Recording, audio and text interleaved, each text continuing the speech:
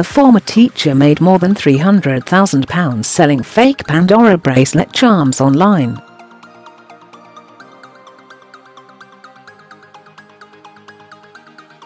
Suzanne Pierce imported convincing copies from Germany and Hong Kong and offered them as genuine items on auction sites.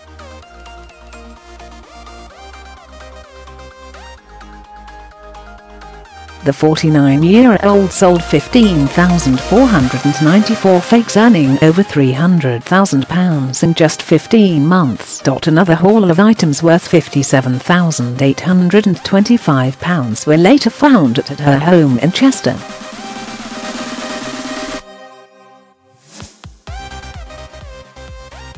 Chester Crown Court heard that, if unwitting customers had bought the genuine products from Pandora, it would have earned the Danish jewellery firm £755,000. Piercy was jailed for 16 months in April, but returned to court last week, when she was ordered to pay back £100,000.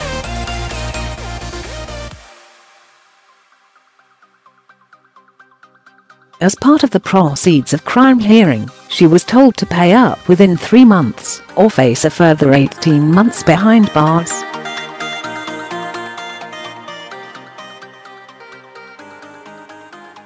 Trading Standards bosses yesterday warned shoppers to beware fake jewelry as they search websites for Christmas presents.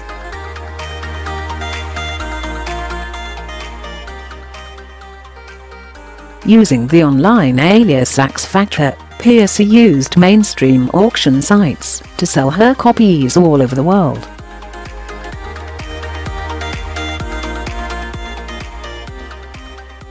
Trading Standards and police officers executed a search warrant at her house on June 9, 2016.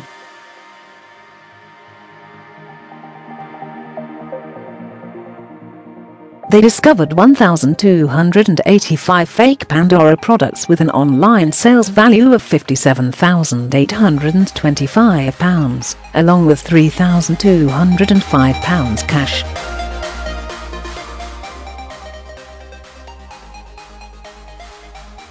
In court earlier this year, Piercy admitted fraud and trademark offences dating between March 2014 and June last year.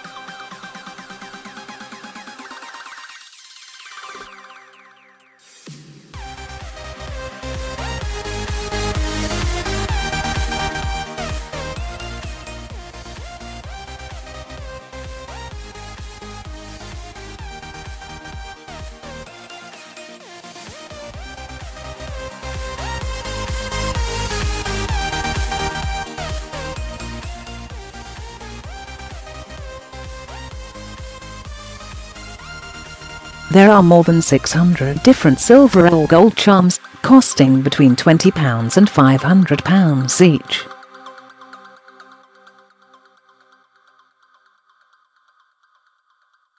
"3 million people have bought their most popular charm, a silver heart, and Pandora jewelry is worn by stars including Catherine Zeta-Jones and Pixie Lott.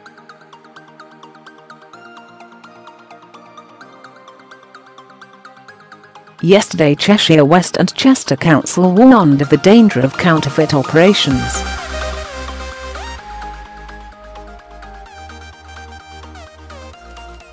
Councillor Karen Shaw, whose brief includes Trading Standards, said, "I would ask residents to seriously think twice about supporting this kind of activity when doing their Christmas shopping."